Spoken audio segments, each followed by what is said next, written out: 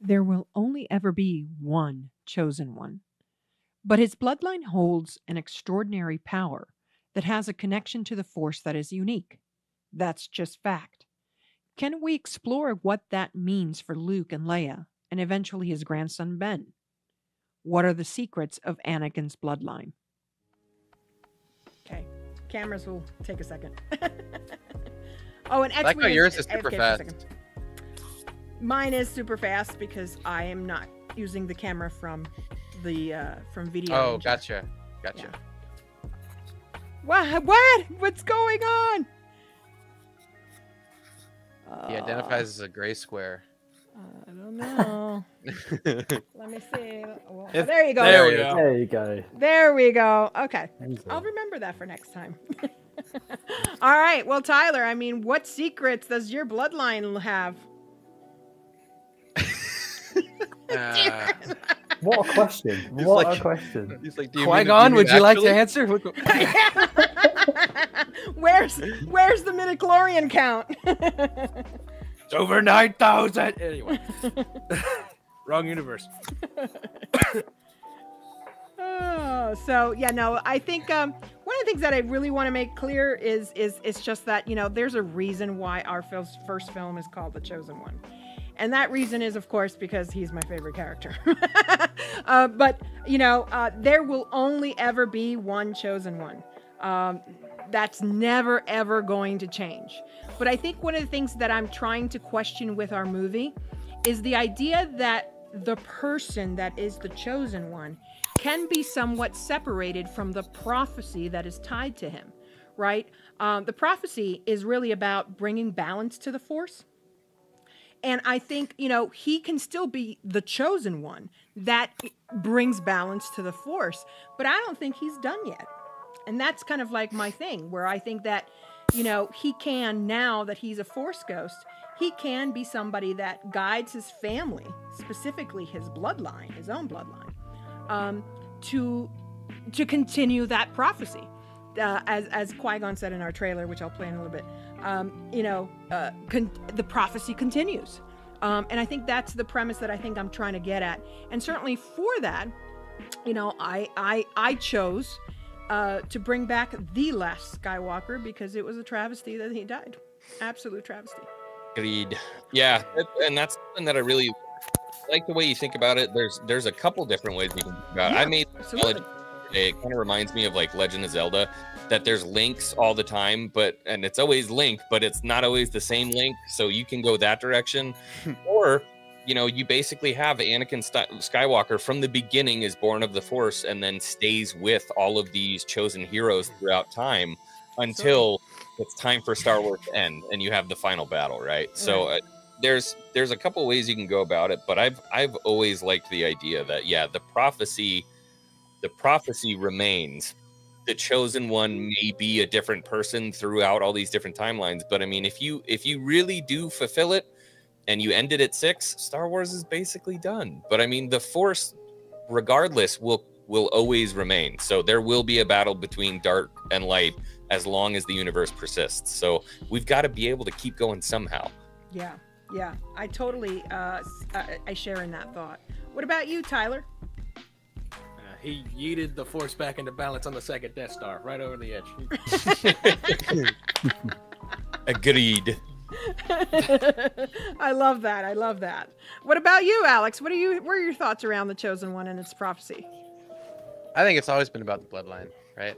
I've always been a big fan of the Skywalker legacy, right? And I feel like Anakin being the central point, it's only natural for it to pass on to Ben, right? So I think the idea of him dying, it's just kind of leaves kind of a bitter taste. Anticlimactic, right? Yeah, it leaves a bitter taste, and it's kind of like, okay, so in a way, it doesn't feel like Star Wars. Also, like weirdly, even if it may look like it still doesn't, because it doesn't have like that history that you're bringing with it. It's always about the history that it follows. So at least for me, that's always what it felt like.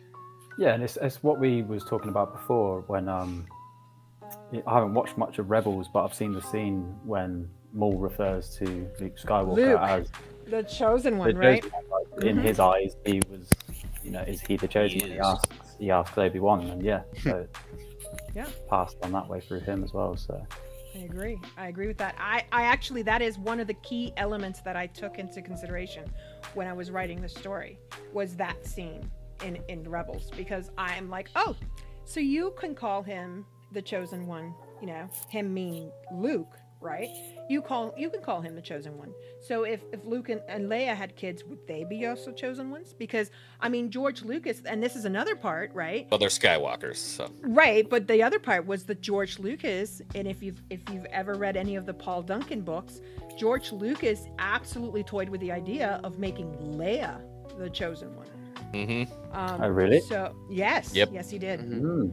And so, because you know, and you know, out of all of the Skywalkers, you know, they have all had a moment of doubt. Anakin, of course, fell. You know, he fell to that doubt.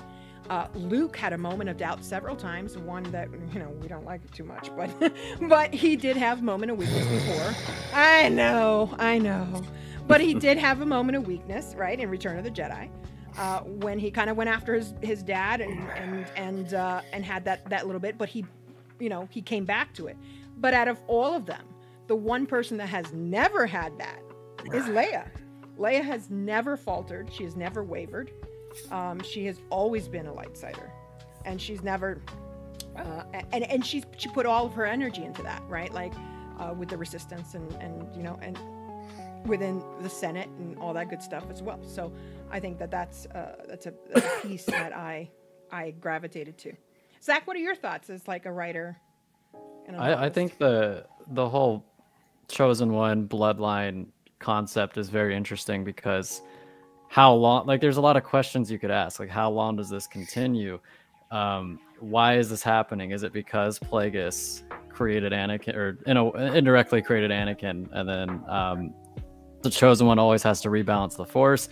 And what would happen if there were no chosen ones left? It's so layered and complex, and I'm excited to kind of dive into that in this project. Yes. Yes. Right? And I love the idea also that, you know, if you think about Ben, right? And you think about destiny, and we talked a little bit about this, Zach, right? Where we think about what destiny is. Was he destined to be a Darksider first, right? Just like Anakin. Was Anakin destined to fall to the dark and become Darth Vader? Is that something that was predetermined for him? And if that's the case, then that's possible that it was predetermined for Ben Solo to fall to the dark, right? And so, you know, you can think about that. There's a lot of complexities in that, right? And then if you think about, you know, obviously in our movie, there is two that become one, and there is yes, I know, Rey. But there is that, and there is that dyad in the Force. So if the dyad in the Force is something that was predetermined also, right? You know, just think about, you know, how can that affect like future generations?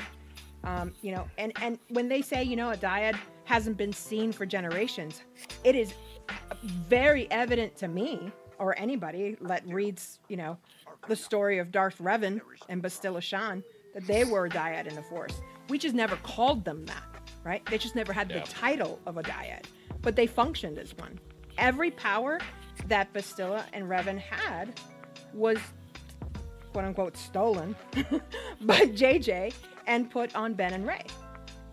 Force heal, all of that, right? So I think it comes from that. So I think can we kick Star Wars Dog from the chat? We're just gonna kick him out, just completely out. Revan's ending is a bit boring. That is terrible. That is a terrible take. He came from my community, and I don't like that take. Get out of here. L take. That is an L take. Yes, for sure. What? No, we don't bully here, so your opinion's okay. Yeah. See, I agree with 821. Revan might have been the chosen one in the Old Republic. Yeah, I like that idea. That's actually really really. Oh, that's actually really. Yeah, that's cool. That's a really good idea, right? So I kind of love that. There's Gatekeeper Damien. Hi. And that battle continues, you know, when you think about it. So that goes throughout eternity. You know, Revan was in stasis basically for what, 300 years, 500 years. Yeah, just constantly fighting against it. So yeah, for sure. So